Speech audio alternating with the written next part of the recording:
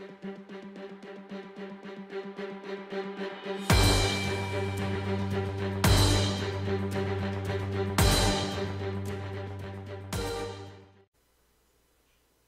guys! Welcome to another episode of Learn Math with Sir Mark, and on this video, I'm going to discuss the problem that I posted on my Facebook page, which is about GenMath intended for Quarter 1, Week 1. But before anything else, please don't forget to subscribe on my channel and click the bell button so that you will be notified whenever I'm going to upload a new one. So if you're ready, let's begin! Okay, so for this week, I provided two problems under General Mathematics, in which I will read the second one after I finish solving problem number 1. So here it is. Problem number 1, the function f satisfies the property f of x plus y equals f of x times f of y for all x and y which are both element of real numbers. If f of 3 equals 3, find f of 20. Okay, so in solving problems like this, okay, so what we're going to do is to use what we know, what we have. Okay, so in this case, given a functional equation, okay, let me rewrite it. So, ang functional equation na given is f of x plus y, okay, is equal to the product of f of x and f of y. There you go. Next. So, another given is f of 3. Okay, so we must find a way how are we going to represent 3, okay, using x and y. Or express x plus y dapat equal kay 3. So, in that case, if I'm going to let x or y equal to 2, then the other one is 1, we're going to have, okay, yung f of 3 natin can be written as f of 2, okay, plus 1. See that? Okay, following the pattern or the functional equation, so we're going to have f of 2 times f of 1. See that? Okay, so as of the moment, so nakahang lang muna tayo, so we cannot continue. Okay, so but since nag-occur ang f of 2, okay, we might do as well what we did here kay 3. So ang f of 2, we can let x and y equal to 1.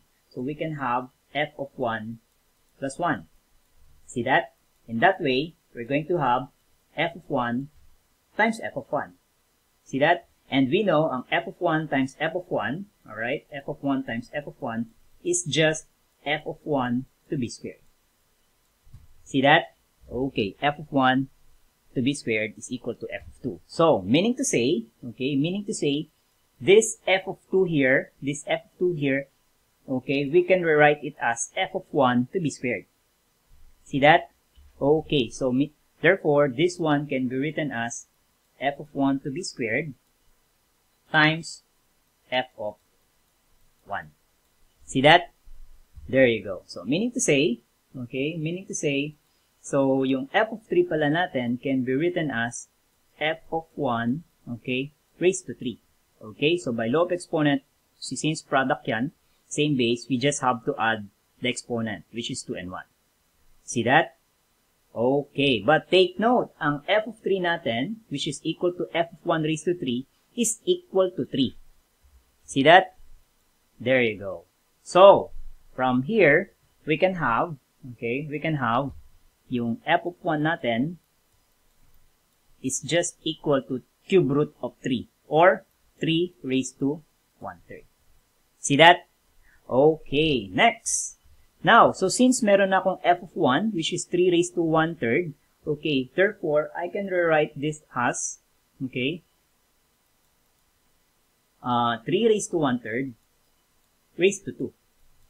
See that? Or, therefore, we can have yung f of 2 natin is equal to 3 raised to 2/3. There you go. See that? Next, take note, given. So, may f of 1 na ako. You already have f of 2. Then we have f of 3, which is equal to 3. And take note, ang exponent niyan 1, that one can be written as 3 over 3. See that? Oh, from there, we can generate the pattern. Or if you want to get f of 4, fine, you're going to have 3 raised to 4x. Okay, so in general, okay, we can now conclude that f of x is just equal to 3 raised to x over 3. See that? There you go. So, therefore, masasagutan na natin. So, yung inahanap natin, okay, so, yung f of 20 now can be written as 3 raised to 20 over 3. See that? Okay na yan. Or, if you want to further simplify it, we can have cube root of 3 raised to 20 or 3 raised to 18 times 3 squared. And we know, cube root of 3 raised to 18 is just the same as 3 raised to 6 cube root of 9. And, therefore, final answer natin, cube root of 6, that's 729 times cube root of 9. See that? Okay, so therefore, our final answer is this.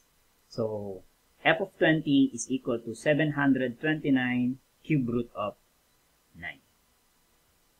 Okay? So, let's have the second one. Second and the last problem for general mathematics. Problem number 2.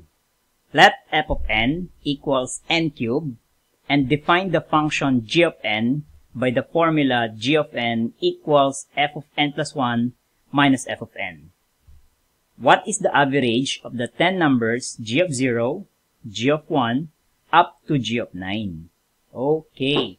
So, now in this problem, like what we did in the first one, so we're going to use the functional equation na given. Okay, that is, again, let me rewrite it. Yung g of n is equal to f of n plus 1, okay, f of n plus 1 minus f of n. See that?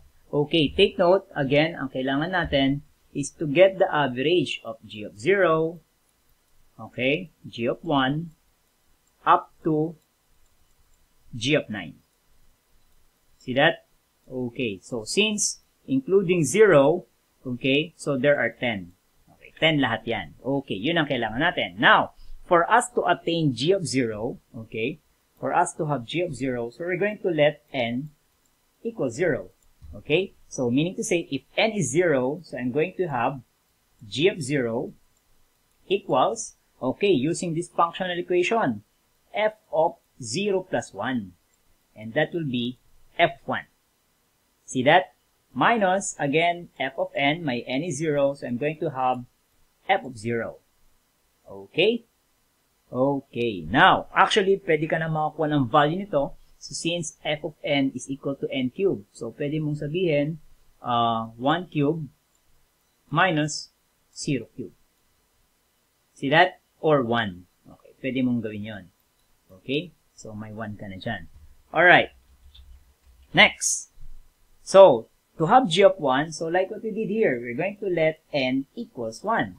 So, that is g of 1, okay, equals f of 1 plus 1, so that will be f of 2, minus f of 1. See that? So that will be 2 cubed, minus, okay, using this first given, which is f of n equals n cubed, minus 1 cubed. Or, if you want, 2 cubed minus 1, that will become 7. Okay, this one is 1. See that? Okay, so if you want to continue, sige, okay lang. So, f of n, letting n equals 2, so I'm going to have g of 2 equals f of n plus 1. So, that will be 3, right?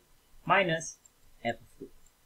See that? So, take note, ang f of 3 natin, if n is 3, so that will be 3 cubed, okay, minus 2 cubed. And we know 27 minus 8 is 19.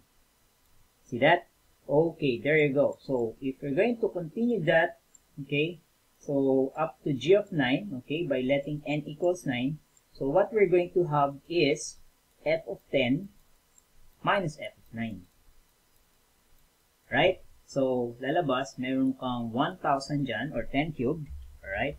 10 cubed minus ang 9 cube is 9 cube, ilan yan? So that will be 81 times 9. So 81 times 9 is 729, right? And 1000 minus 729 is 271.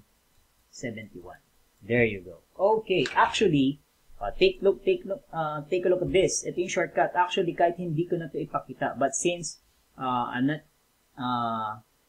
most of you, kung trinay yung isolve to, ginawa nyo to, right? So, nagkaroon kayo ng value na 1, plus 7, plus 19, then whatever is 4 cube minus 3 cube, up to 271. Then, that's it. That's the idea. You're just going to divide it by 10. Again, okay lang yan. But, take note, ang tendency dun kasi, careless kayo, magkamali kayo ng add, magkamali kayo ng subtract, okay.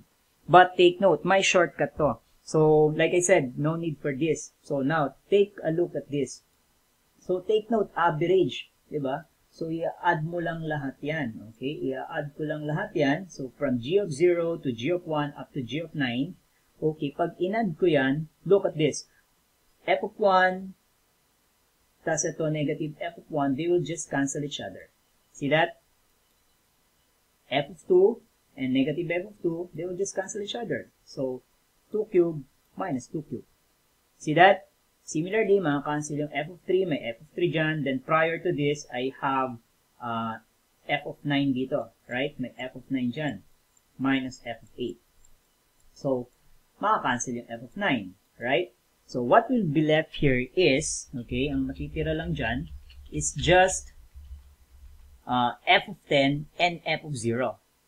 See that? Okay, ang matitira lang dyan, once again, ang f of 10, which is 10 cube, and 0 cube.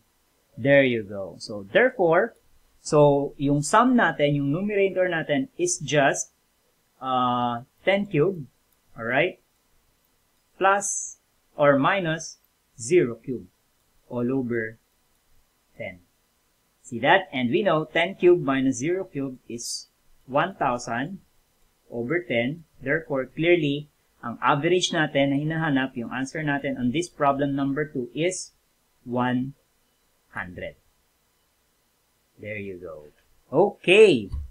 So, pretty simple, right? So, I hope you learned something on this episode. Okay, dun sa dalawang problems natin that involves functional equation.